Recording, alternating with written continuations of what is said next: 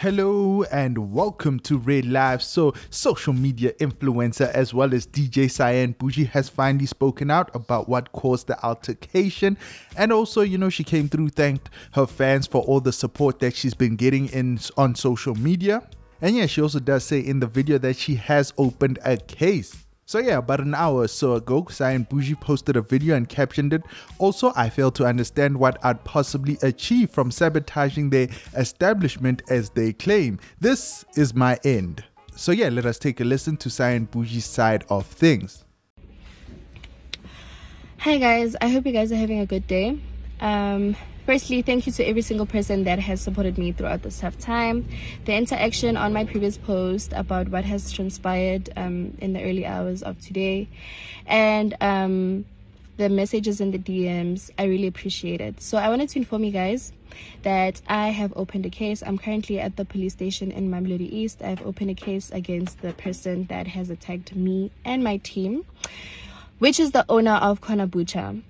And I also want to clarify just two things. There are two stories that are circulating. Firstly, there was no point in time where I fought with any girl about any guy, and there was no point in time where I fought with an artist.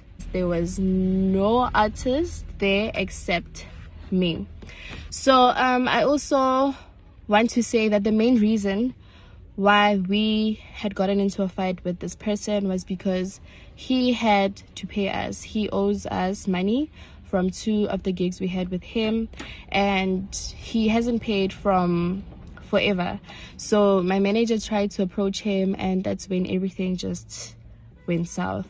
So I just want to also say that immediately after we got out, because there's a video that's circulating where I got attacked, but after that we still got attacked outside of his shop.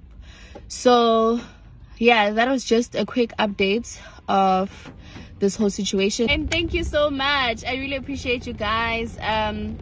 Everything will be handled in court. So there you have heard it from Cyan Boujee herself. She still got that 5-finger, on her face over there. Definitely hope her a speedy recovery. Ish, yeah, someone slapped her real bad over there.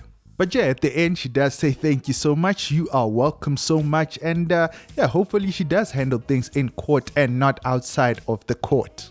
If you guys know, you know. But yeah, that is basically Cyan Boujee's side of things. And as always, thanks for watching. Don't forget to subscribe to RedLive if you haven't, and binge watch my previous videos.